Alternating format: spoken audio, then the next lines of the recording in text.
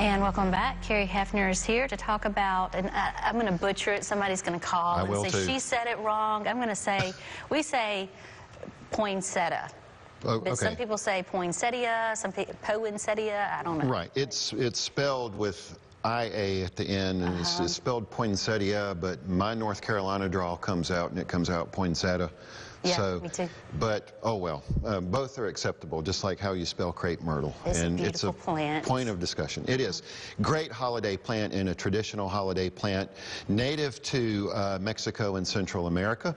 And its botanical name is Euphorbia pulcherrima. But next time you're on Jeopardy, now you know. But it's named after Joel Roberts Poinsett. That's where the name comes from. He was the first U.S. envoy to Mexico way back when. And despite what we might hear in the popular media and on social media and so forth, they are not deadly toxic plants. They do exude a latex that can be a skin irritant, would certainly irritate the mouth of a pet if they were to come along and pick a leaf off, chew a leaf off.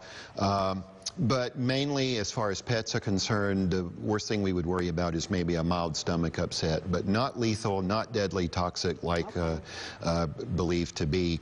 And so when you go to the supermarket or to your garden center to pick out your Christmas poinsettias, look for plants that are nice and full like this one.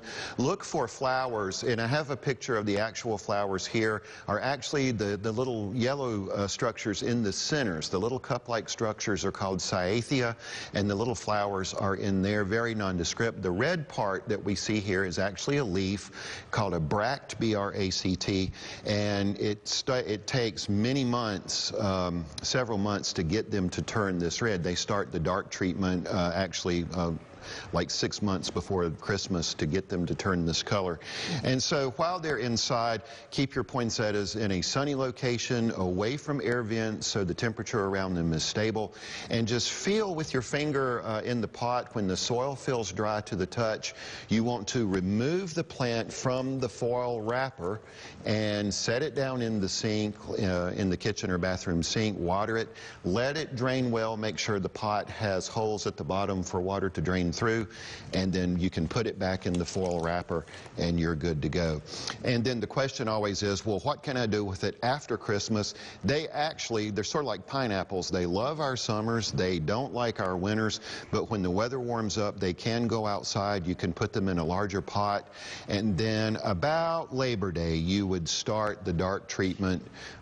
Give them about 16 hours of darkness and 8 hours of light, and with some tender loving care, they should hang on. I've been to several houses being out and about, and a lot of people actually are able to get their poinsettias to get through the winter, and then they go outside and make great plants for outside. So I did not know. So in a pot, you can just leave it in a pot and then put it in the dark. Now, is there a difference? Is there anything you need to do for white poinsettias? It would work the same way. The leaves are going to be green, and so to get the color effect, they still need a dark treatment.